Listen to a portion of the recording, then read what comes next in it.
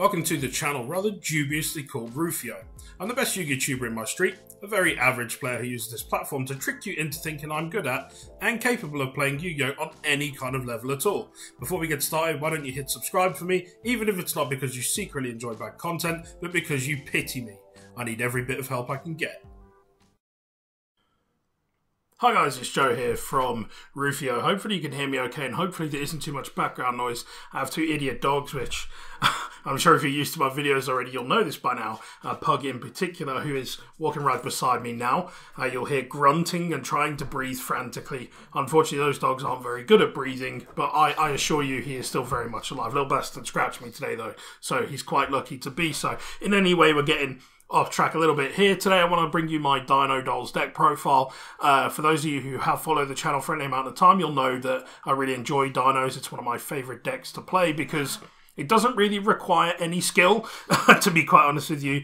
It's a ton of fun. You can just blow people out. And so for this reason, I've decided to do a going second variant. There is a really good going first variant out there that I'd recommend you check out. If you go check out the Disciples, I'll put a link in the description for you guys. Marty over there, he's gone ahead and done a going first version, which I think is really solid and nice.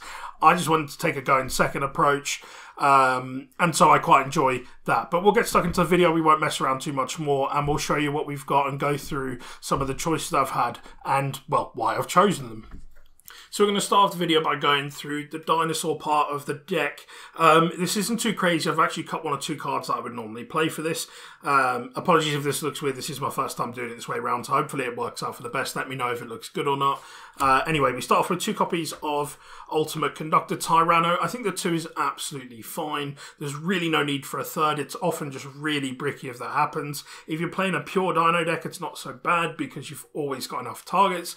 But in this kind of deck, we run a few less, and we kind of rely on Pill a lot of the time to actually get this out of the deck.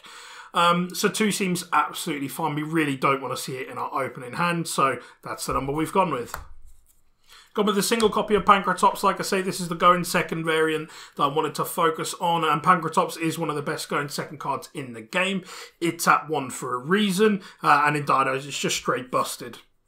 This card deals with so many problematic things. It's just really important. And if nothing else, you can just beat over stuff, trib it off, and pop something else. It's really good. We're playing 3 copies of Soul Eating Oviraptor. This is so incredibly important in this deck. I don't even know where to begin with this. If you were to play Dinos and this wasn't available, well, you basically wouldn't be playing Dinos. It'd be impossible. This card is absolutely busted, whether it's the True King variant, whether it's a Lost World variant, whether it's a Dino-Dolls variant, whether it's anything. You need this card at a 3-of. You need to see it in your opening hand. You want to get to it as quickly as possible. It is your most important normal summon in this deck. We're running 3 copies of Miscellaneousaurus. Despite my previous list only having 2 because I did the most Rufioh thing in the world and managed to lose a copy, we now have 3 again. 3 is absolutely correct. There's no doubt about it. It's like a pseudo hand trap, kinda. It protects all your stuff, but it also is like an extender. It sets up all your combos. As a worst case scenario, it's a normal summon that can make a rank 4. Like, it just does so much. 1800's actually not too bad, to be fair. Not that you want to normal summon it, but crazier things have happened. And so it's an important 3-of, in my opinion.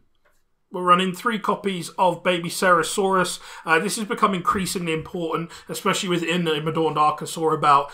This is a really good way to just get so many free pluses. Obviously, if you've run the True King variant, you know how good this card actually is. We're not running a copy of Petite. I don't think it's necessary with only really 3 targets that are, you know, worth getting. So 3 Baby Ceresaurus has worked fine in all testing so far. It's just there to pop and set up the rest of your plays. And we have just 2 cards left for our dinosaur engine. We have 1 copy of Adorned Archosaur and 1 copy of Jirac-Aiolo. This is slightly more important in the variants where you can use Halqifibrax. You know, spoiler alert, we're not running it in this build. I think it's way more important in a going first one. Going second, I don't know, I felt like playing it a little bit differently. Whether that's correct or not, that's up to you. 1 copy of Aiolo, just a great free extender. It sets up all your plays, it gets you into other things. And a copy of Adorned Archosaur, just again, it's really important. It gets you to Pill. You're going to want to summon it a lot of the time from the deck.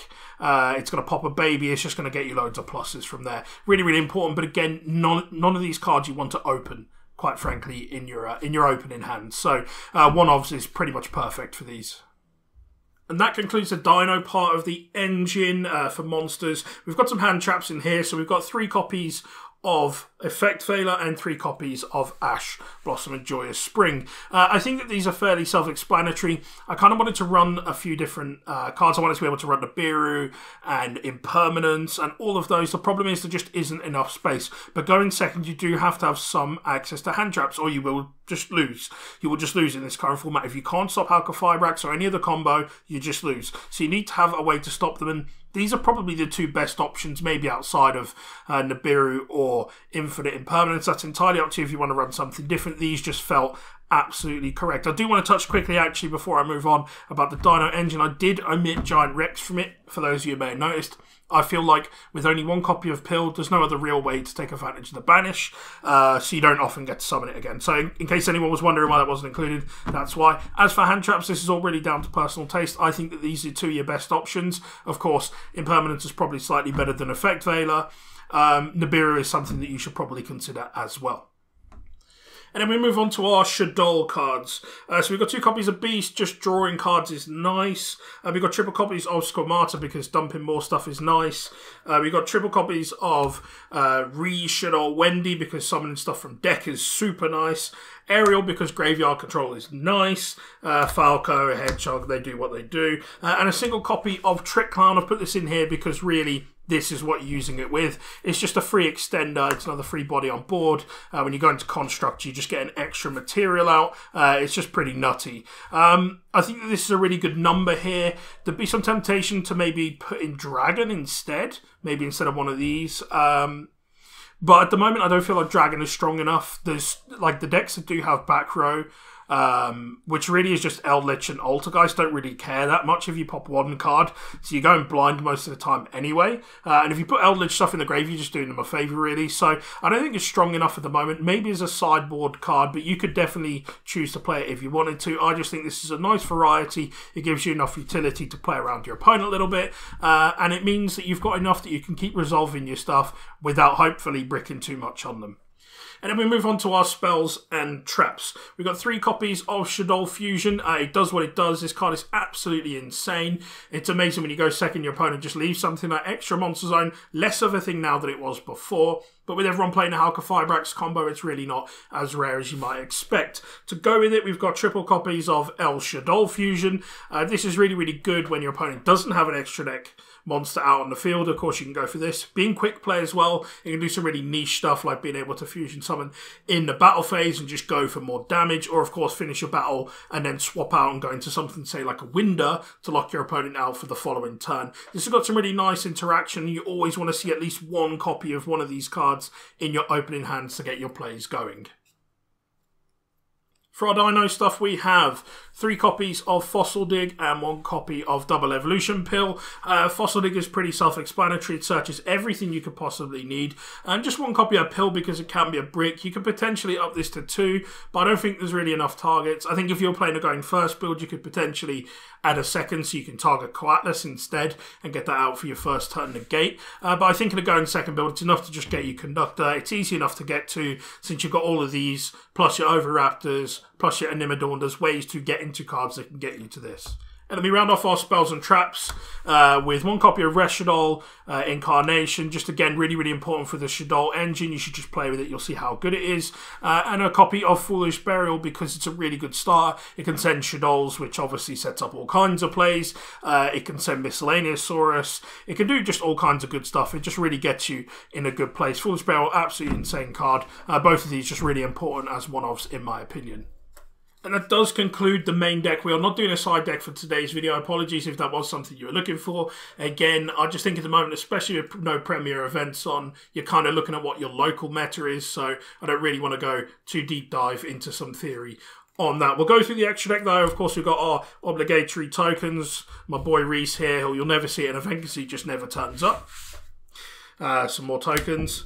Okay, so we're going to go ahead and look at the XE monsters first. So we've got one Lagia, one Dolka. A little bit harder to summon with no Giant Rex, but still all the same, I feel they're really necessary to have. This is probably the more important of the two because it stops Nibiru if you want to go through a whole bunch of plays. And a lot of people are main decking Nibiru at the moment. Lagia just gives you another option if your opponent probably isn't playing something like that, but a little bit more spell and trap heavy. This, of course, just gives you some other options.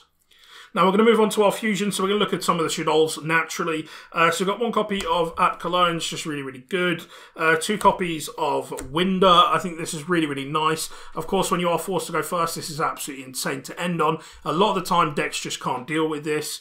We've got 2 copies of Construct because it's absolutely broken. We've got 1 copy of Grista for something a little bit different. I flip-flopped a little bit in my head between this and what's the water one? Anoyatilis. I always like to play one of these other utility ones, sometimes Shekanaga. Just another way to dump cards into the grave. This, of course, you can dump Miscellaneousaurus and set up another line of play that way. Its effect isn't too bad. It's not as good as these, of course, but it's not too bad. And I think we have the space to afford that one kind of gimmicky utility. Something you could definitely substitute out, though, if you decided you wanted to. And then finally move on to our links. IP Masquerader, if you saw my remote duels, not the correct line of players to end on just this and pass turn. This does, however, set up a nice interrupt. Again, we are aiming to go second in this deck, but you should absolutely have some contingency plans, and this is a really good contingency plan to have. We have our fusion abusers, Predaplant, Vertanaconda, and Cross Sheep. Both absolutely broken. Nice to see this is getting a foil print because it's actually quite expensive for a rare. This card is an absolute sleeper at the moment. I do think that once Halqifibrax goes, this will be a pretty much obligatory card. Of course, Dragoon will help push this as well. But both just really, really good cards that can just help extend your plays like beyond all reason. Just both absolutely insane and both really important cards in any fusion deck in my opinion. We've got a couple of utility cards here, the Nightmares, Phoenix and Unicorn, absolutely sufficient. You could kind of put in Cerberus, but that's entirely up to yourself. I personally am not too arsed about that, to be quite honest with you. Cerberus is okay, but I just think a lot of the time you're going to want to use Cerberus. It's going to help prevent you from going into other lines of play. It sounds kind of convoluted, but when you play, you'll understand. So I think that these two are absolutely fine as they are. Again, you could throw in some other options as well. IP Masquerader into this is really nice, and this just helps break apart boards. And then we have 2 Link 4s to finish off. We have 1 copy of Appaloosa. You can make it. Again, it's usually when you're going first, and of course you want lines of play that can allow you to do that, and you should probably side deck with that in mind. A Link 4 that just basically stops most decks. Of course, you can make it under the 5 summons if you're smart enough, and then you won't get Nibiru, so that is something to think about. And our final Link 4 is Access Code Talker. This in many ways is power crept Borrelsword, which I don't even think Borrelsword is necessary in this deck. Anyway, you've got so many other high punching monsters, and this is one of them. But this also has an additional destruction effect, which is just absolutely insane. This card is absolutely wild. You should absolutely get a copy if you can. And that pretty much concludes our numbers for our deck. And that is it for the Dino-Doll deck profile. Hopefully this has given you some good food for thought on what you can try out. Again, it's not perfect. It's something I've just been playing around with online and has worked quite nicely for me so far. Maybe stuff you disagree with. And as I say, there are variants out there, in particular that the Disciples one that's out there if you want to check that out. If you want to go in first variant that abuses Halqifibrax, like most decks will. But if you want something that just straight goes second and tries to obliterate the opponent in one turn, then this is going to be your baby. Thank you very much for checking in, guys. If you haven't, you should most definitely hit subscribe, and I will see you in the next one. Thank you for watching. Hopefully you've enjoyed the garbage content I put together for you enough to hit subscribe, and maybe even drop a thumbs up and a comment. Before you go, be sure to check out the links in the description to help support the people who are making this channel a possibility. Thanks again for checking in, and I'll see you in the next one.